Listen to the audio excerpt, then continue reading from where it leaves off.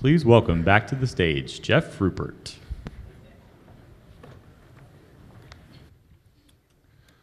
Well, hello again.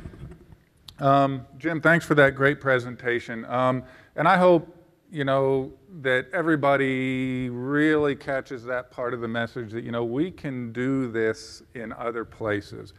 And in fact, I have the pleasure of introducing an individual. We have there's a large landscape level land protection project being developed in Florida at this moment, at the headwaters of the Everglades system. And I get to introduce the gentleman who's leading that effort.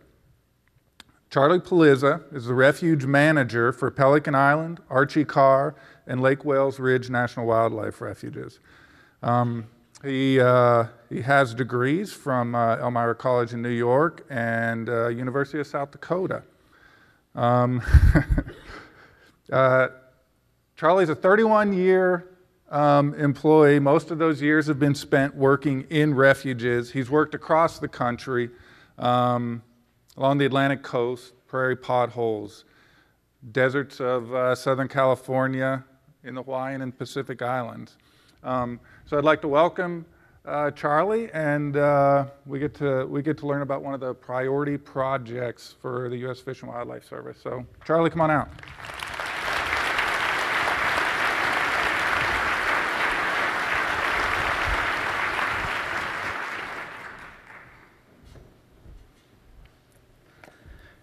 Good morning, everyone. Aloha to my friends from across the country. I especially want to thank Jim for that perfect lead-in, and he's actually made my job really simple. All I have to do is say, if you can take the Blackfoot Challenge and transpose the name Everglades Headwaters National Wildlife Refuge and Conservation Area, and think about where we might be a couple of years from now, I don't have to say anything else, because I can just get off the stage right now and he said it all. So thank you, Jim. Barefoot girls sitting on the hood of a Dodge, drinking warm beer in the warm summer rain. These are lyrics from vintage Bruce Springsteen that I call to mind often when I think about the day when we first started talking about this refuge proposal, as it foreshadows the small group of people that sat around sitting on the hood of a Prius, drinking chilled bottled water in the sweltering Florida summer heat. That I would find myself today talking about helping to conserve portions of a 1.8 million acre landscape is humbling. Nor can I imagine that presented with the same opportunity 30 years ago that we would come up with the same conclusion. That is to pursue a landscape scale partnership effort to preserve wildlife as part of an intact working landscape, rather than simply proposing a spot on a map for a new refuge.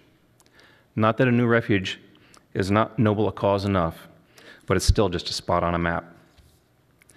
What few of us gathered that day 2 years ago had envisioned was a conservation project that would have protected habitat for 39 threatened and endangered species, such as Florida grasshopper sparrow and Everglades snailkite, that could be responsive to any of the changes we might expect to occur from human demographic or global climate change, that could provide corridors for wide-ranging mammals such as Florida black bears and Florida panthers, that would contribute to the improved water quality and storage capacity of the Upper Everglades watershed, providing benefits for the 13 million people of peninsular Florida that derive their drinking water and recreational waters from this area, that provides the service with the opportunity to join with our existing conservation partners and engage the public in outdoor recreational and educational activities. One of the things that most fascinates me about this project is that every time we met with another partner, another agency or organization, they always had the same sly smile. It's the same one I had backstage when Jim was talking. That they shared some kind of inside perspective, some joke, some personal thought that just ached to be shared. And what they shared was that their very same vision for that very same resource. So an idea was born, a greater Everglades partnership, a group of agencies, organizations, and individuals that are concerned with preserving the working ranch landscape, wildlife habitat populations, improving the water resources for the greater Everglades ecosystem, linking existing conservation lands, and engaging the public. The catalyst for this new partnership discussion is the proposal for a new 150,000-acre National Wildlife Refuge and Conservation Area. An area of working ranches, sandhills, wet and dry prairies, longleaf pine flatwood forests, and cypress swamps.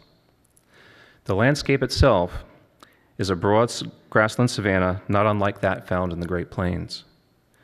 It has served the stewardship of several generations of ranching families.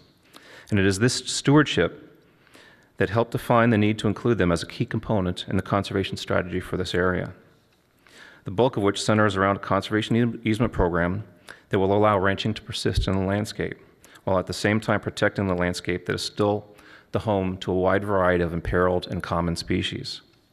If approved, this would be the first of potentially 3 proposals that would ultimately conserve and link habitats from Disneyland to Everglades National Park.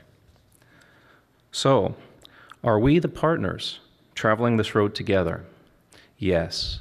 We are currently engaging others and building our relationships with the Department of Agriculture, the Department of Defense, county governments, organizations such as Audubon, the Nature Conservancy, and the National Wildlife Refuge Association. And in the case of the Florida Fish and Wildlife Conservation Commission, we're working closely with them to coordinate our efforts to assure the needs of our constituents, the public, are met. Is everyone engaged and on board with this project? Engaged, yes. On board? Surprisingly, no.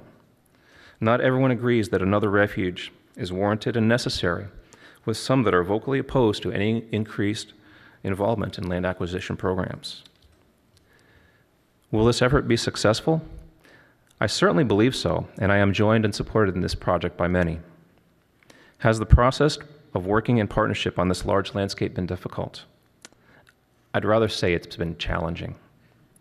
Rewarding? Yes. Worthwhile? Unbelievably so. Even if nothing else, but for the relationships and partnerships that we have bridged and begun to forge. 30 years ago, were we to be sheltered under that live oak from the summer sun, we would have been likely to be content with the original option proposed to us, a 5,000-acre parcel, and called it a good proposal for a new refuge. I would have gone to bed that night and slept well, knowing that I had done my part for conservation of Central Florida's natural resources. Today, that approach would fall short of the conservation needs, given the broader landscape perspective that we share today with our partners. We've graduated from beer bottles to bottled water, from muscle cars to hybrids, from being a lone blue goose to being one of many working collaboratively on landscape scale conservation efforts. We must work collaboratively. Our partners, ranging from other service divisions, state and local agencies, organizations, and the landowners, all need to be engaged.